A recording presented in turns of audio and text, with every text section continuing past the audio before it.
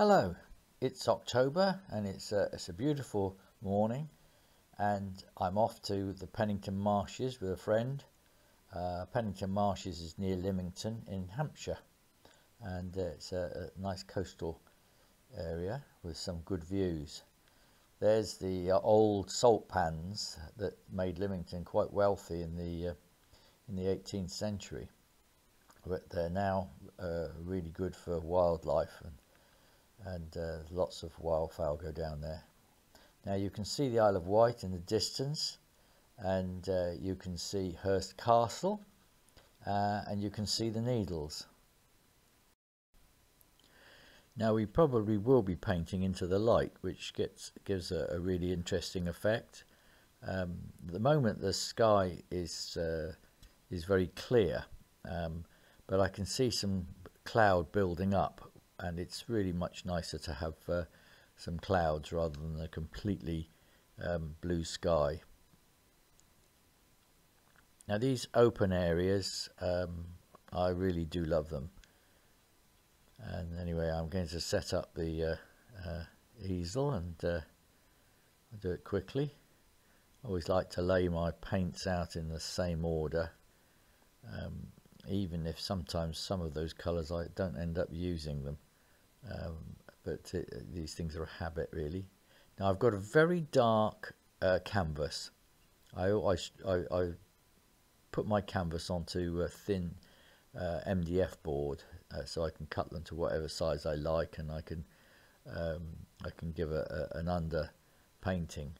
I haven't really painted on such a colour as this, but it is always important to have some sort of colour rather than start on a white canvas.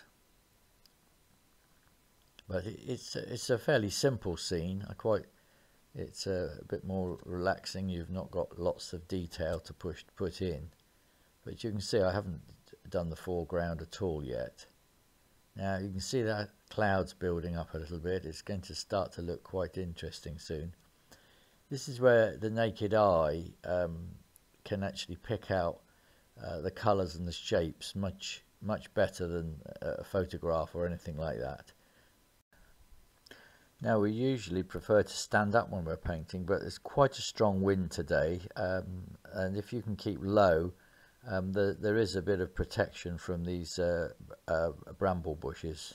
There are quite a lot of blackberries about, and we've eaten quite a few of them.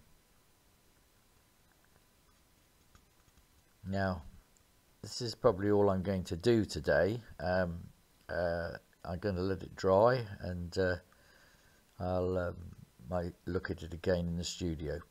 But you can see that is a painter's sky. Those lovely clouds have just come up. They're just right, and I've tried to capture them as best I can. Now we've had a lovely morning's painting. It really is a pleasure to be out in such a lovely landscape. We're very lucky to live quite close to these places.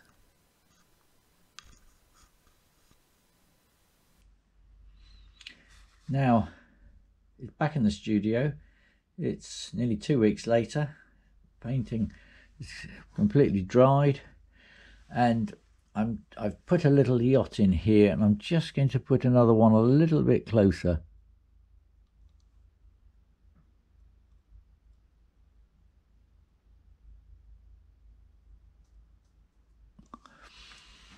They're both bending over into the wind, close hauled.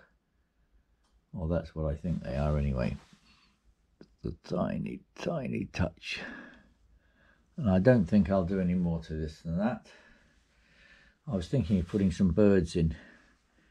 I did think, possibly, I can always take them out again, but I did think of a few seagulls.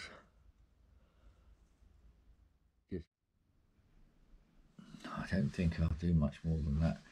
Maybe just, I don't want to take too much out of the picture. Maybe just a little bit up here.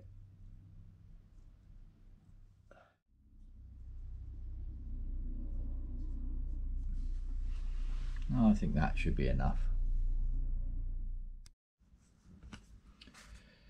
Now it's rather a chunky frame, But when you do put a frame around something, this is just a frame that I had lying around, the painting just starts to look a little bit more interesting with the frame.